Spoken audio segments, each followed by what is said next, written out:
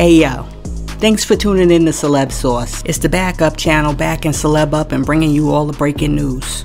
Hey yo, what's up everybody? I'm feeling good today and I hope you're feeling good today too. So let's get right into it. Rapper 2 Chainz' son Halo says that if you want to book him to do a show or you want him to rap on a track, you're gonna have to pay him the big bucks. Check out what Halo had to say when it comes to his booking fees. How much you charging, Halo? If somebody want to book you? No, if somebody want to book me, I'm charging at least like 50,000. 50 grand. 50K. 50K. 50K. 50K to book Halo, man. That is, man. If you want to book Halo, he want a 50. If not, at least 500. If you got a lot of money, 1,000 or 500. If not, if you're really, really rich, I'm talking 50K.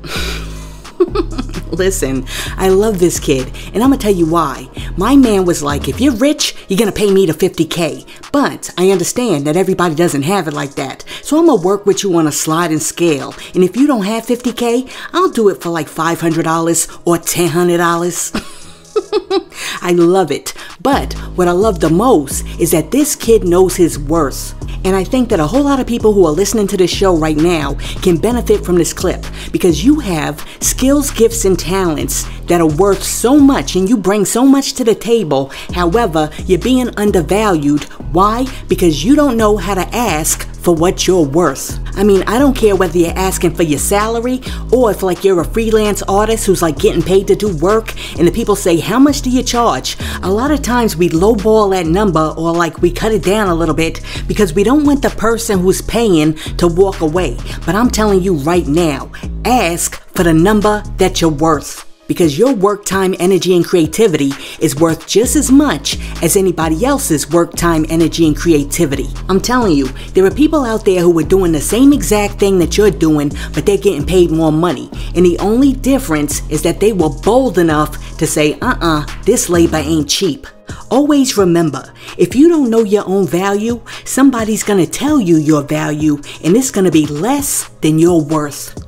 Now, with that being said, don't turn around and try to sell me no trash like this dude who found Chief Keef's double styrofoam cups in a dumpster and then turned around and tried to sell them for $14,000 on eBay. Okay, so this is what happened. The other day, Chief Keef was driving around in his Scooby-Doo colored Lamborghini and he pulls over and he throws some stuff in the trash. The next thing you know, this dude jumps up out of nowhere, jumps into the dumpster and grabs Chief Keef's used double styrofoam cups. And now he's trying to sell them for like $14,000 on eBay.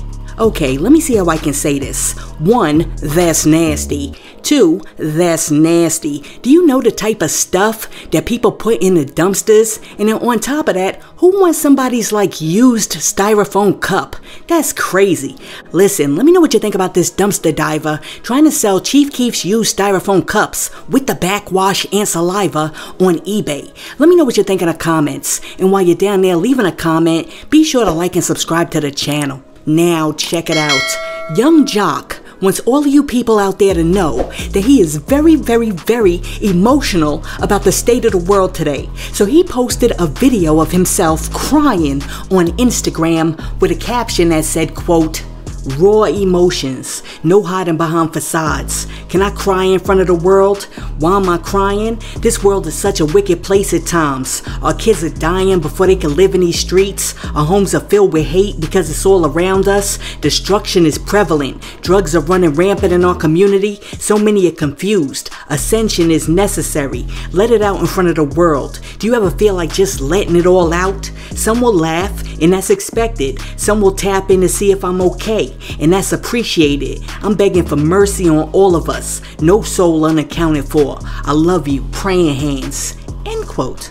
Listen, I really appreciate Young Jock's message, and I think that it's a very important message for the times that we really need to take heed to. I think what's really bothering me, and maybe I'm just a hardened, cold soul, but I mean, it looks like the cry has been produced by like Shonda Rhimes. I mean, he's standing there with the shirt off with the baby oil on so that the tattoo is glazed just right, so that the light hits him at the right angle when the tear drops. I mean, if you're gonna give me raw emotions, give me raw emotions. Because I'm telling you, I don't have time for like the written, directed, and produced fake tears. I mean, come on people, let's keep it real. Can we keep it real? Have we forgotten how to keep it real? But check it, maybe I'm off, and maybe this is Young Jock being spontaneously vulnerable in front of the camera. Let me know what you think. Do you think that Young Jock is being 100% raw with his emotions right now? Or do you think this is a dramatic interpretation of a cry just for social media? Let me know what you think in the comments. Now, check it out. According to a report published by the New York Times, hip-hop beef is big business that generates more than $1.6 billion a year for the industry. Well, now, Lil Durk is throwing some of the major record labels under the bus by alleging that record companies have offered him money to beef with their artists in an effort to raise their profiles. So check it. The other day, Durk dropped a post on Twitter that said, quote, "Labels try to pay me to beef, I just can't fake it. I'm different, I'm him, unpredictable," end quote. Well, after Durk made that comment, somebody came in the comment section and said, quote, "What labels? We want to know," end quote. And another person said, quote, "You just not built for it. That was Vaughn Lane," end quote. And yes, I read that right. He said he just not built for that. J-U-H, like I just went to the store. Did you just come from the store? Yes. Come on, people. Let's get the grammar right. It's just. J-U-S-T. Just. I mean, come on, people. Let's stop making up words. Well, back to the comments. Another person came through and said, quote, "Honestly, Durk, you ducking YB at this point, label move or not. You were hyping up your album and gave a date. YB just proved his point. He better than you in the rap game. I'm from Chicago," end quote. Listen, I am quite sure that Lil Durk is telling the truth and that most of these labels are like financing these beefs, which is sad because when these young rappers get hurt out in these streets, the labels don't say nothing. And all of those white shirt and tie dudes in the background just lean back even further and count their cash because they still get paid when these young guys are like shot down in the streets. And as far as like this NBA Youngboy versus like Lil Durk beef, I think we should stop hyping that up and we should be more focused on like trying to help like NBA Youngboy get away from the Mormons. Because I mean, like, do you guys know what the Mormons believe about black people? Check out this clip. A plan was presented to build planet Earth, where the spirit children would be sent to take on mortal bodies and learn good from evil. Lucifer stood and made his bid for becoming savior of this new world. Wanting the glory for himself, he planned to force everyone to become gods. Opposing the idea, the Mormon Jesus suggested giving man his freedom of choice, as on other planets.